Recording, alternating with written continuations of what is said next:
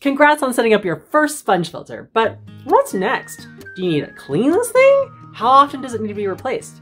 Keep watching as I answer your questions about how to keep your sponge filter working in tip-top shape. Hi, I'm Irene with Girl Talks Fish, here with practical advice on nanofish and planted aquariums. And I have entirely switched away from using hang-on back filters and canister filters to, you guessed it, sponge filters. But after setting up my first sponge filter, I still had a lot of questions on what exactly do I need to do to keep this thing clean and maintain it so that my tank water won't get dirty and my fish stay healthy. So keep watching as I answer the 4 most frequently asked questions on sponge filter care. So question number 1 is, should I clean my sponge filter? The answer is yes. There's a few signs you can look for. So first of all, if you are listening to the bubbling sound and it's a lot quieter than normal, or visually you're looking at the bubbles and just not as many are floating up, it's a sign that your sponge filter is clogged. It's full of fish waste and detritus, and a lot of people think that filters are like these magical tools will suck in all the dirty water and then poof, it disappears. Versus sponge filters are more like a garbage can. When it gets clogged full of trash or detritus, you need to clean that thing out and reset it. Another sign that it might be clogged up is if you actually see, physical particles floating through the water. That's another sign your sponge needs cleaning. So the next obvious follow-up question is, how exactly do you clean a sponge filter? Well, if you watched my previous video on how to install one, you'll remember that it comes in several pieces, right?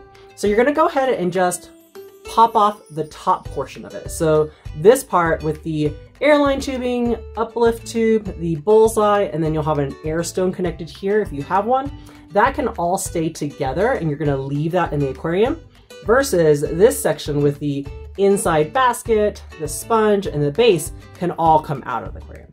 Now, some people like to lift the sponge filter out of the aquarium using like a plastic bag or a Ziploc bag so that when it comes out of the water, it doesn't like release all that dirty detritus back into it. I don't really care. I'm just like, I'll siphon it up, or the sponge filter will just collect it once I put it back in.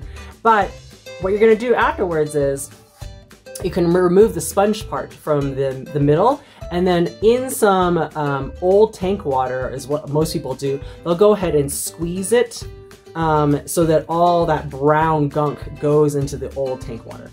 And then if it's still brown, go ahead and empty out either the bag that you squeeze it out in or the bucket. Get some more old tank water and keep wringing it out until that water is not that brown anymore. So it might take like 2 or 3 times, depending on how careful you want to be.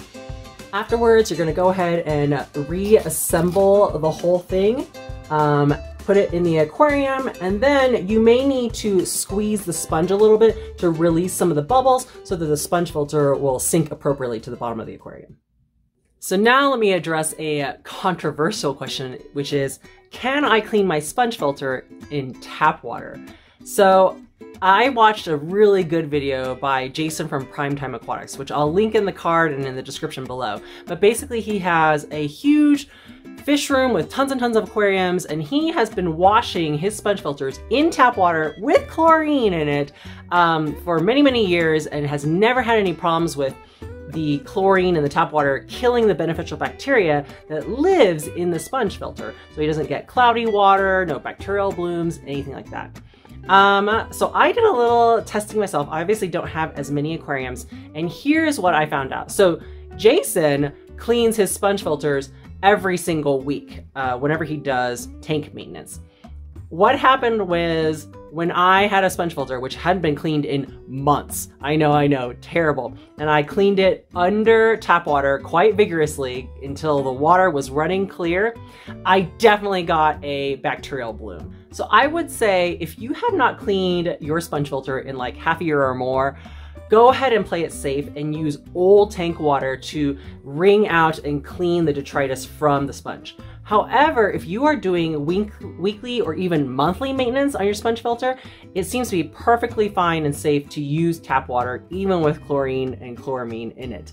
I did another experiment again, went ahead and used tap water, and again, when I did regular maintenance on this thing, which I should be, it didn't have any effect. I measured the water parameters, I looked visually, no bacterial blooms, you're good to go. So the final question is, how often should I be replacing this thing? Answer is probably never. I mean, obviously it depends. If you have larger fish or turtles or something that's like really taking chunks out of it, for sure, you know, you're gonna have to replace it. But if you have nano fish like me, or even shrimp that kind of clean it, but very, very gently, this thing is gonna last forever, honestly.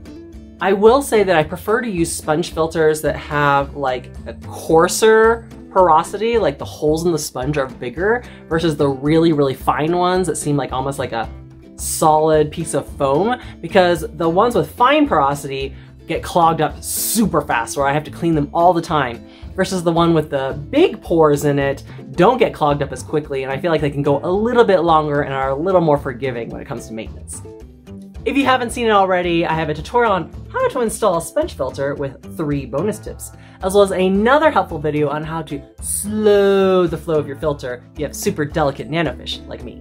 Take time to enjoy your aquariums, and I'll see you in the next video.